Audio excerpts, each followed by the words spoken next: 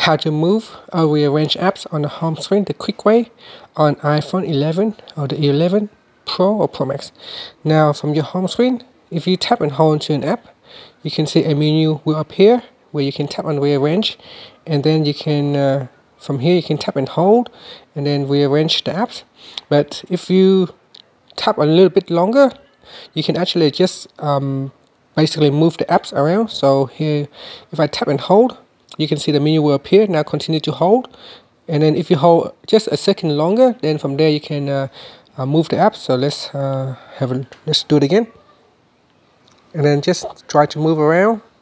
Hold it a little bit longer, and then you can move it around, as you can see. So I do not need to tap on rearrange apps. I can just try to hold a little bit longer, and from there I can rearrange apps. So tap and hold, then hold it a little bit longer, and then from there you can move the apps around.